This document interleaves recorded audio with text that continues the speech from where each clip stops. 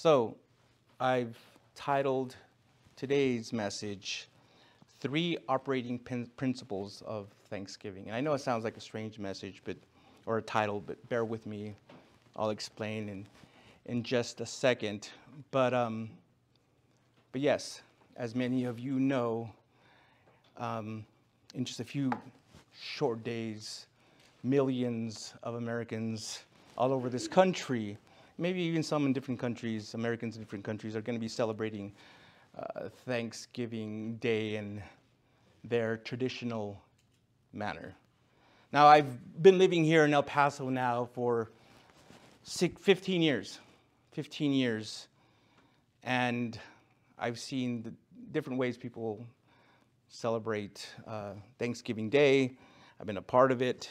But, something I've noticed that it usually consists of something of the following. For many, it's, begins with an early morning friendly football game with old friends or coworkers. Some will also go afterwards. Some will go out to the Thanksgiving Sun Bowl parade, or others will just stay and watch the Macy's Thanksgiving Day parade on TV. And around mid-afternoon, that's when things kind of pick up a little bit. All of El Paso completely shuts down because it's time for the Cowboys game. And so while that's happening, someone is already in the kitchen with tears in their eyes because they've been chopping onions, preparing the meal. Then, there's the official gathering at the dinner table or kitchen table, whatever you want to call it, and there with friends and family and with loved ones, you celebrate a meal together.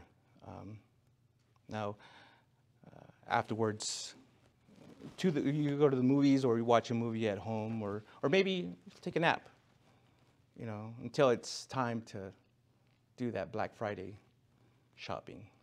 Now, real quickly, in my house, before we actually eat dinner, whoever's there at the kitchen table, whether it's a guest, a family member, any like all of us, we all take turns praying and just thanking God. All of us will take turns thanking God for His blessings, or ways that He's maybe personally blessed us over the past year. We then eat, and then afterwards Robin makes sure that the chores are distributed because she cooked all day, all morning. But the best part is afterwards, because then we get into a really comfortable position to prepare for that inevitable coma, that turkey coma that's going to come. And so that's pretty much what we do. Now, I know many of you probably do different things. Now, again, that's just us. You have your own traditions, but I certainly hope that you're at least taking some time, whether it's during the day, whether it's during dinner, to thank God for all that He's done for you and for all that He's given you this past year. As hard as it may be, or all the trials that you've gone through, He has blessed you in many ways. And so at least, again, acknowledge Him, thank Him, and praise His name for just the goodness, for being so good to you. Now, I know this is going to sound silly, but the other day I was at work, and I was thinking of this message, and I was thinking of things I was thankful for. And one of the many things I found myself being thankful for is for the technology that we have readily available to us.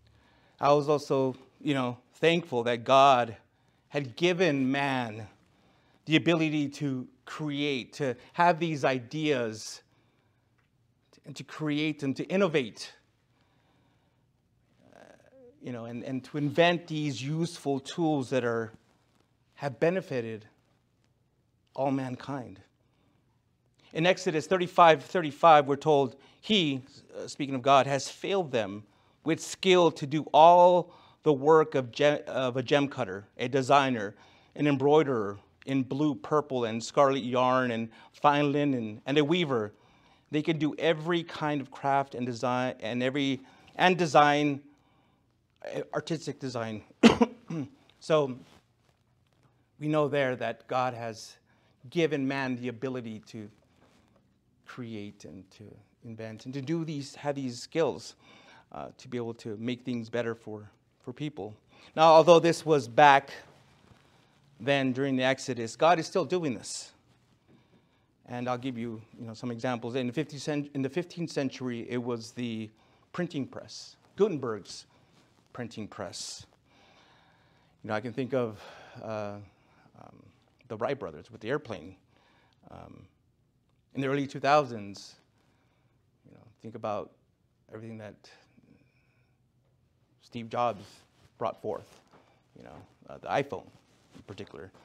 That changed a lot of lives, changed a lot of ways we communicate, a lot of ways we do things. And today, many have said that it's the new big innovator, the new big mind, the inventor is Elon Musk. He wants to send people to Mars. He has this vision of sending people to Mars.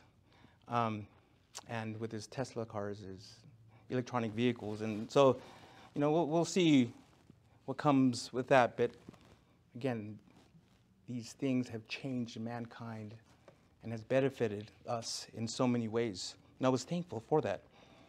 Now, yes, has technology been used or can it be used for evil purposes? Absolutely, yes. But it's also being used for good, for the glory of God. For example, I use my laptop, I use my tablet here, and I use my phone to spread the gospel of Jesus Christ, to send these messages out into the YouTube, and wherever it goes, it goes. These things can be used for many good and great things that will glorify God. None of this would have been possible if God hadn't given mankind the mind to come up with these brilliant ideas and to create them. Now, here's something I also thought about. There's something in all these devices that we have. They need something in these devices for them to be useful, because this tablet would just be a paper holder, paperweight, if it wasn't for something that's in these devices, in our computers. Do you know what that might be? Now, if you don't, it's okay. Let me ask this question then. What do all of these have in common? Microsoft Windows, Apple iOS, Android OS, and the Linux operating system. Well, all of them are computer operating systems that enable your computers to work, your apps in your tablets, in your devices to work properly, and in order for them to be a blessing to you. Because without these operating systems, again, it's just a paperweight. Well, with Thanksgiving just a few days away, today I want to share with you 3 operating principles of Thanksgiving. By the end of this message, you're going to learn a unique practical application for each one of these operating principles. And you're also going to discover that these applications will enable these operating principles of Thanksgiving to become a blessing in your life. So I want you to listen closely, because Thanksgiving is more than a holiday that falls on the 4th Thursday of every November. It's meant to be a way of life for a child of God. Now, all 3 of these operating principles of Thanksgiving and their practical applications are found in 1 Thessalonians chapter 5, and that's where we're going to be this morning. 1 Thessalonians chapter 5. And I'm going to be reading just 2 verses, verses 16 through 18. 3 verses. And they're the Word of God says, rejoice always, pray constantly, give thanks in everything, for this is God's will for you in Christ Jesus.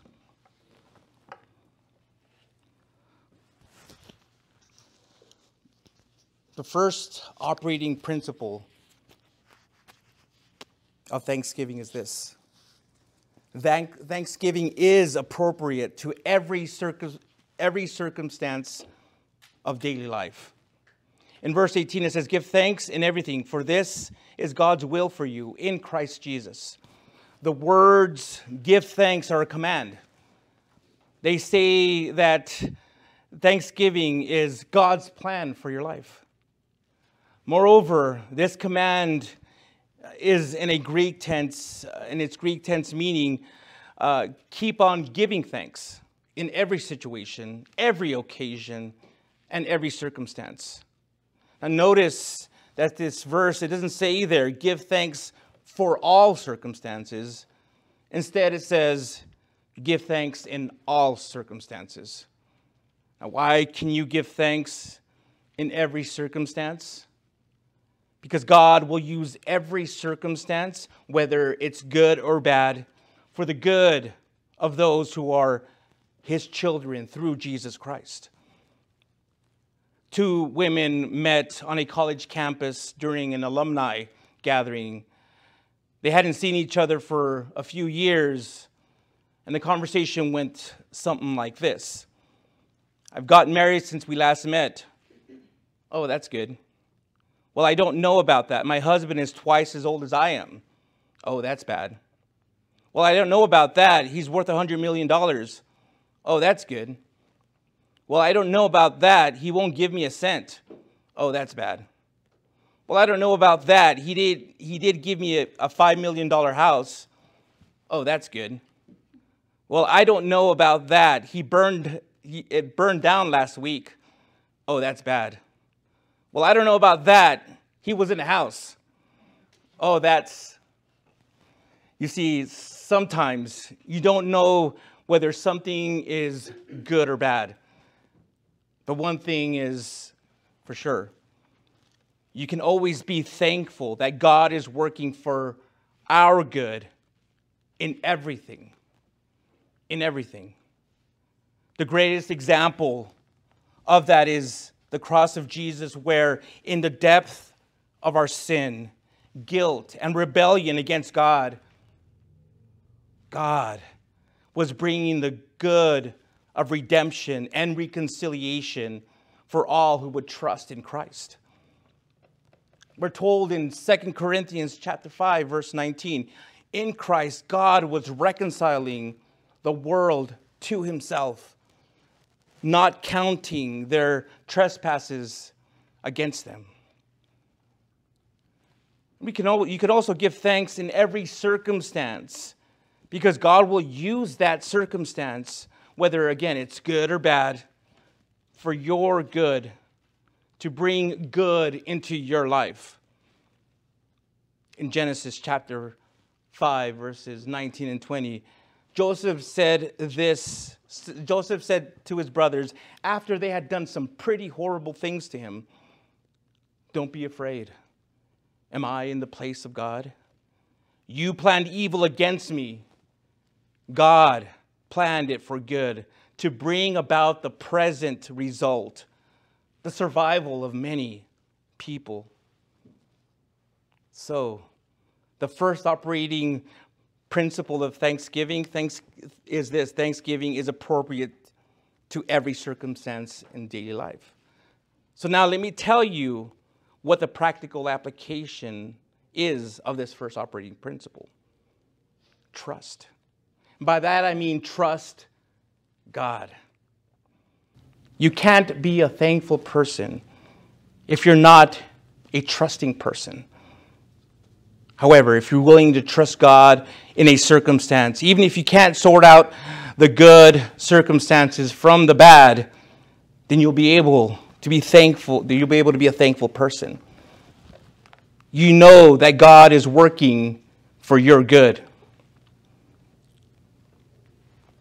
Where are you struggling to trust God today? What situation or circumstance have you gone through or are going through, or you thinking about going through, in which you are doubting God to do work for your good? Well, now it's the time for you to say, especially if you're a believer, God, I'm going to trust you to bring good that you promised in this circumstance. During that Thanksgiving meal, just pray that, or beforehand, or throughout the day. It doesn't have to just be on Thursday. It can be any day. Keep that in mind. Pray that. God, I'm going to trust you to bring about good you promised in this circumstance. Remember that you're his child, and he wants nothing but good for you. Thus, my friends, thanksgiving is appropriate to every circumstance of daily life. So trust. So now that you know what the first operating principle of thanksgiving is and its practical application, let me now share with you the next one. The second operating principle of thanksgiving goes this way. Thanksgiving can abound in any aspect of human life. Thanksgiving can abound in any aspect of human life. Colossians chapter 2, verses 6 and 7 says, "So then, just as you have received Christ Jesus as Lord, continue to walk in him, being rooted and built up in him and established in the faith, just as you were taught, and overflowing with gratitude." Some translations will say thankfulness. If you're a follower of Christ, if you're a believer, born-again believer, God calls you. God calls you to be thankful. And guess what? God will never call you to be or to do something that he doesn't also give you the power, the resources, and the ability to do. The God who calls you to thanksgiving has a way to cause that thanksgiving to abound in your heart and in your life. What's that way, you may be asking? Well, it's there that the second practical application of thanksgiving is found. Thanksgiving can abound in any aspect of human life. So pray. Pray. Right before God says, or it says in verse 18 in our passage, "Give thanks in everything, for this is God's will for you in Christ Jesus." It says in verse 17, "Pray continually." Thus, a thankful life is the result of a prayerful life. A life of continual prayer. So pray at all times and in every occasion. That's the key to a thankful life. When President George Washington, the first president of the United States, issued the first Thanksgiving Day proclamation in 1789, he began the proclamation with these words: "Whereas it is a duty of all nations to acknowledge the providence of Almighty God, to obey his will, to be grateful for his benefits, and humbly to implore his protection and favor. And whereas both houses of Congress have by their joint committee requested me to recommend to the people of the United States a day of public thanksgiving and prayer to be observed by acknowledging with grateful hearts the many and signal favors of Almighty God, especially by affording them an opportunity peaceably to establish a form of government for their safety and happiness. Now, therefore, I do recommend and assign Thursday, the 26th of November, next to be devoted by the people of these United States to the service of the great and glorious being who is the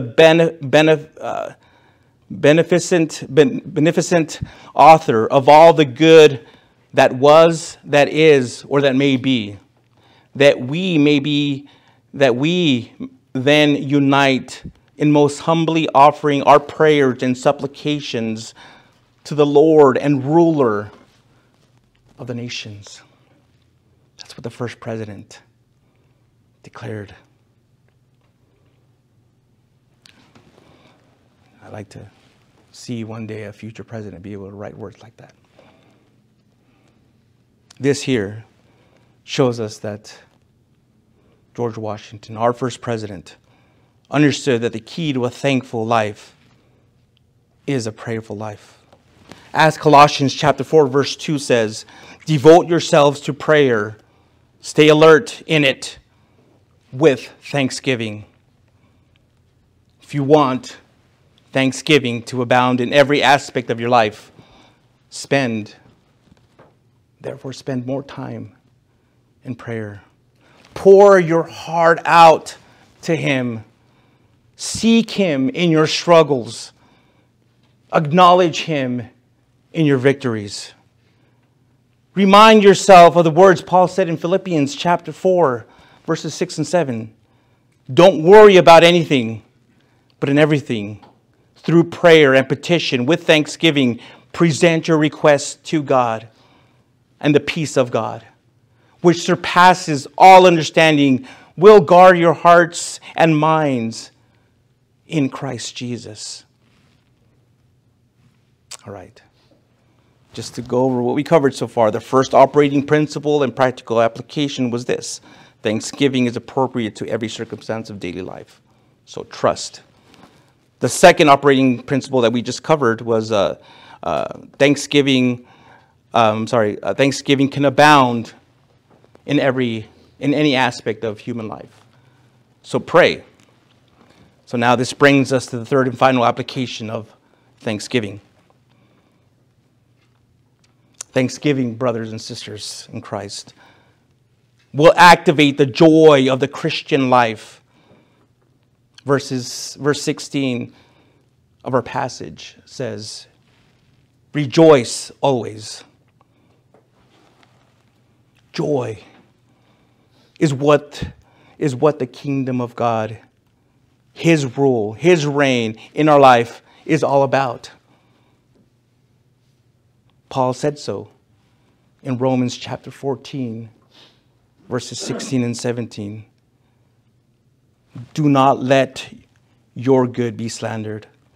For the kingdom of God is not eating and drinking, but righteousness, peace, and joy in the Holy Spirit.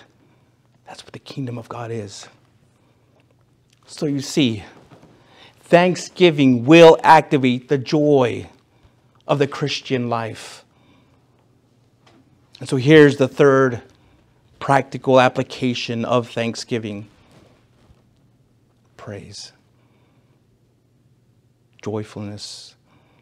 Rejoicing. They're all synonymous. Every day, every single one of you have a choice to make.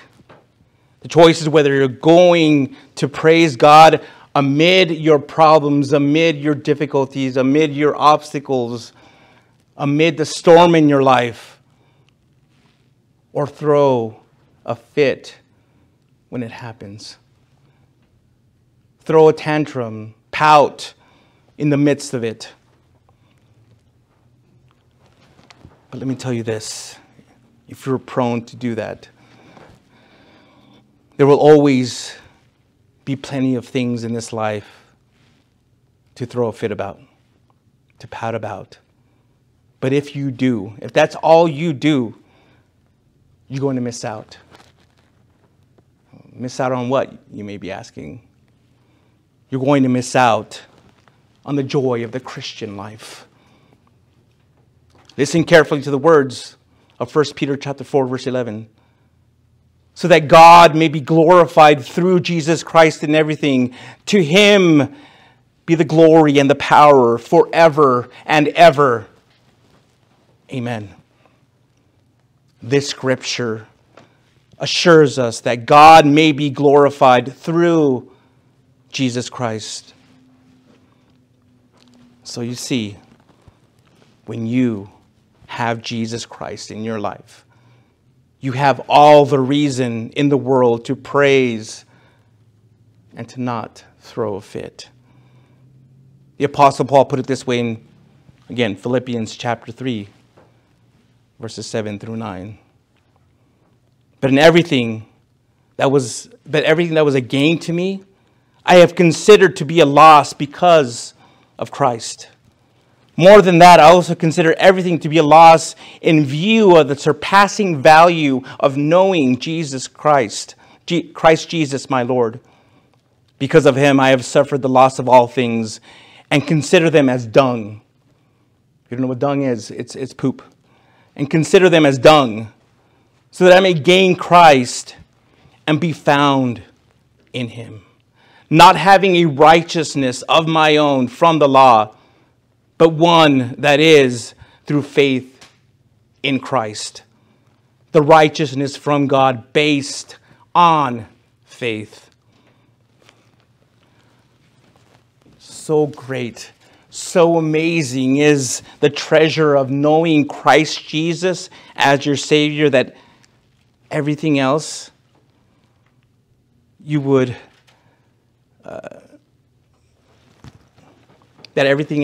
thank God for this Thanksgiving, whether it's family, friends, the food you've eaten, the clothing you're wearing, the shelter that you're under, all of it, all that is rubbish. All that is dung. All that is poop compared to knowing Jesus. Yes, don't get me wrong. We ought to be thankful for those things. Yes, be thankful for the food that's on your table. Be thankful for the house that you have, the clothing that you're wearing, the tablet that you have, the computer, the TV that you're watching the football game in. Yeah, be thankful for those things. But remember that all those things are temporary. The truth is this, all that stuff, and yes, even, I know we don't like to think about it, even those that we love are going to pass away. All that's going to pass away eventually. But this is true. And this is what you need to hold on to. When all that stuff is gone, when all those loved ones, all those people that you're sitting around the table are gone, I mean, my wife and I, 2 of our boys are gone. They're not going to be with us at Thanksgiving. They're in California. We know they're safe and all that. But, as my daughter gets older, one day she's going to have her own family. She's going to have her own, traditions and Thanksgiving and all that. And who knows, maybe one day I'll be at Denny's having dinner, Thanksgiving dinner by myself. I don't know. But in the end, again, this is what I hold on to. When all that stuff is gone, when all those people are gone, you will still have Christ. And that means that you have every reason in the world to praise God. That ought to give you every single reason in the world to praise God, because no matter what, you could lose everything, but you will always have Christ. As a believer, as a child of God, if you're born again, you will always have Christ. Christ will always be in you. The Holy Spirit will be dwelling in your heart forever. We can learn a lesson from an immigrant shopkeeper whose adult son came to him one day. He said, "Dad, your accounts payable Dad, you keep your accounts payable in a cigar box, your accounts receivable in a spindle, and all your cash in the register. You don't even know what your profits are. The father replied, Son, when I came to this country, all I had was a pair of pants. Today I have your sister. Today your sister is an art teacher. Your brother is a lawyer. You're a CPA. Your mother and I own a house, a car, and a shop. Add it all up. Subtract the pants, and praise God, there's your profit. Now there's a man choosing to praise instead of pout. Small wonder that the joy of the Christian life had been activated in his life. Even again, if the world has been crumbling in around you, do you still have the joy of the Lord? Can you still see the beauty, the blessings, the wonders of God? Can you still look back and remember who you were before Christ redeemed you and still get those goosebumps and say, oh, Jesus died for me? Even though I did that one thing, or I said that one thing, or I hurt that one person, or God forgave me. Jesus died for me even though I did that. He died to forgive me of my sins. How do I give you joy? I give you joy that one day you'll be with him for all of eternity, forever. So there you have it, the three operating principles of thanksgiving and their practical application. I'll go over them one more time. Thanksgiving is appropriate to every circumstance of daily life, so trust. Thanksgiving can abound in every aspect of human life, so pray. Thanksgiving will activate the joy of the Christian life, so praise. This, church, brothers and sisters, is what will enable thanksgiving to be a blessing to all of you. Let me read again today's passage. Rejoice always, pray constantly, give thanks in everything, for this is God's will for you in Christ Jesus. This Thanksgiving in a few days, remember those three operating principles. Keep those close at heart. And as I said earlier, not just on Thanksgiving Day, but every day. Trust him. Pray. Praise him. That will show how thankful you are. How truly thankful you are. And you don't have to be an adult. You could do this. You young men and women that are here, you can do that too. Just be thankful. You have your parents, you have your friends. You know, I was having this conversation with Robin the other night, and she said, "You better not fall apart." I think you said, "Better not fall apart. Something was to happen to me," right? You know, because she knows that I have this certain type of personality where I could. I was kind of just playing with her. I said, the first place I'm going to is here or there. I don't know, you know. But in reality, I know where she'll be. And I know I'm going to see her one day. And I just be holding on to that. I'm going to be holding on to that. And that brings me joy. That even when she breathes her last, it's not going to be the last time. She's going to be with the Lord. And one day I'm going to see her again. It may not be in the same capacity as husband and wife, but she will be up there with me. So, you know, I don't want to say, again, I'm confident that I'll be okay. I'll be okay, Rob. I'll be okay, because of the joy of the Lord. Because I trust Him. And if I constantly, continually stay in prayer or am in prayer, I know that, again, the likelihood of me doing something crazy, isn't there. So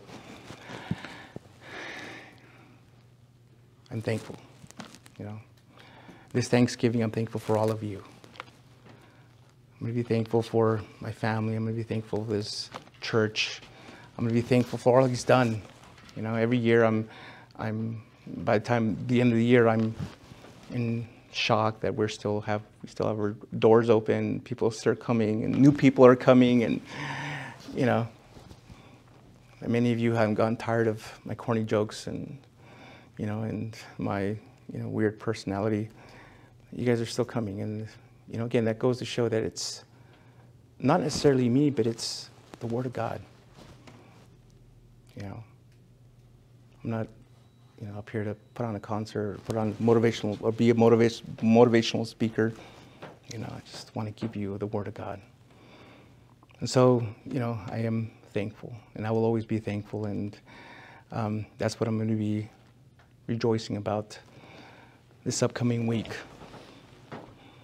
Now, before I close, I want to just take a moment to talk to those who are maybe watching, listening, who haven't yet placed their trust. One of those key principles, place their, or applications here, trust, haven't placed their trust in Jesus Christ as Lord and Savior. Are you still hesitant? Are you still not sure? Well, let me tell you this. Regardless of what you think or how you feel, the fact is that Jesus died, came and died for you. He suffered, was tortured, was beaten up, his beard was pulled. I have a little bit of here, I can't imagine. He was whipped. Man, kinds of horrible things happened to him. And he was placed on a cross. He was mocked, he was ridiculed. And what did he say when he was hanging on that cross? Father, forgive them, for they do not know what they do.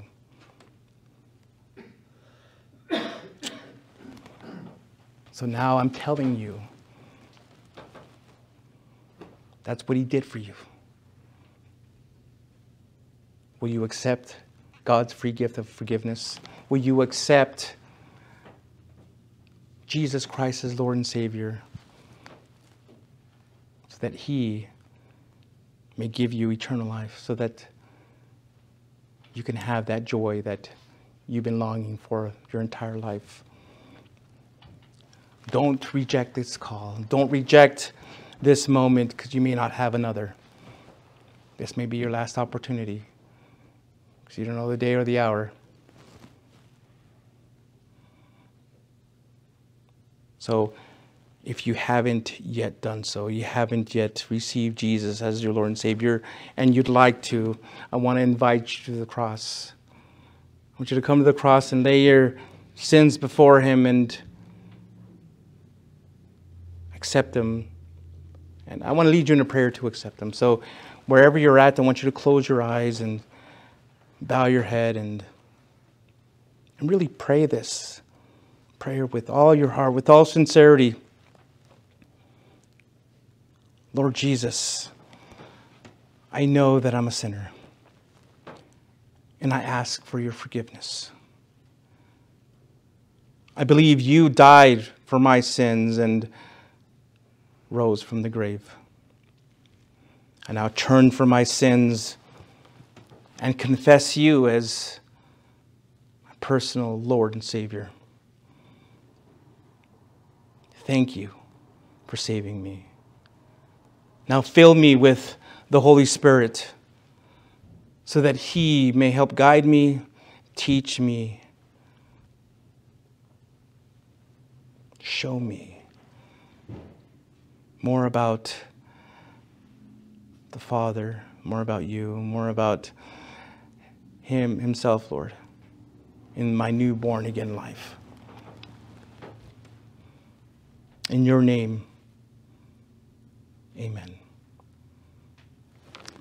If you prayed that, I want to welcome you to the family of God. You're now my brother and sister in Christ. And one day I'll be rejoicing with you. And I'm rejoicing with you now, and I'll be rejoicing with you when I see you in heaven, if I don't meet you here or talk to you personally. But I want to welcome you. It's a great day. Now, when you're having dinner with your friends and family, or by yourself, it's okay. The Lord is with you. He's with you now. You're never alone. So let us know. We want to maybe talk to you a little bit more, maybe kind of help you out in your next steps of your Christian walk. Want to know how we can minister to you. So get a hold of us through our website or through Facebook, YouTube, one of our social media pages. You want to hear more about you. You want to hear your story. So thank you for watching. Thank you for listening. I hope you have a great and amazing Thanksgiving. Be safe. Don't eat too much. You eat well, but don't eat too much. You want to be careful about that. You don't want to spend too many days in a coma, there in that food coma. But we hope to see you again next week. And we look forward to you joining us. Thank you. We love you. We'll talk to you soon, or we'll see you soon. Bye. Thank you so much for visiting us here at Fresh Vision Calvary Chapel. We hope we were blessed by Pastor Angel's message. For more information about Fresh Vision Calvary Chapel, such as our service time or how to get connected, please visit our website at FVCCELP.com. If the Lord is leading you to give to the ministry of Fresh Vision Calvary Chapel, there's a PayPal link in the video description below. Once again, thank you so much for visiting us here at Fresh Vision Calvary Chapel. We hope to see you again soon.